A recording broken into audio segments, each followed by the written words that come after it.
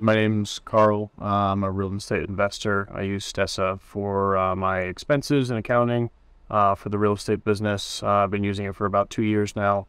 And I give it a rating of about 4. They still have some improvements. I'd like to see them have some lease building, lease management portion to that, which would probably get me to go to 5 stars. But so far it's been so good.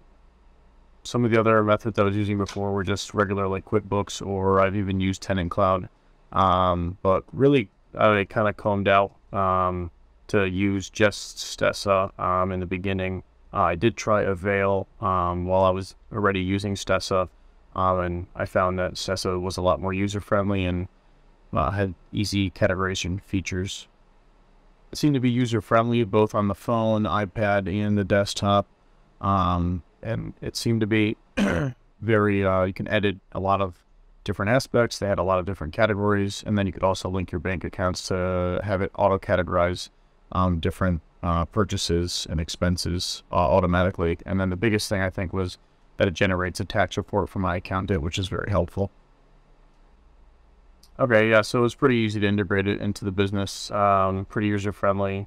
I guess the only difficulty I said was knowing that there's a difference between the desktop version and then the regular like tablet version. There's some additional features which are helpful, but I didn't know that until using it for the first time. But as far as integrating it, it went pretty seamlessly. And getting the tenants in there was the thing that took probably the most amount of time. And once that was established, it was kind of a lot easier expensing all the different tenants and the income and their expenses. I think in the beginning with using Stessa, I was unaware of the multitude of features from the, like I said, differences before with the desktop version and the tablet version.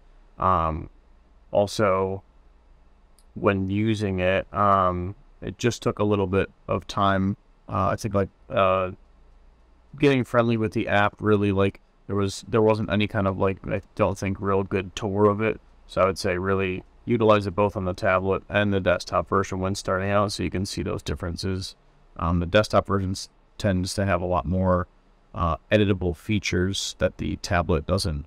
But at the end of the day, learn how to use both because it's nice to be able to use the phone quickly to expense things on the go and be able to take pictures of receipts and things like that.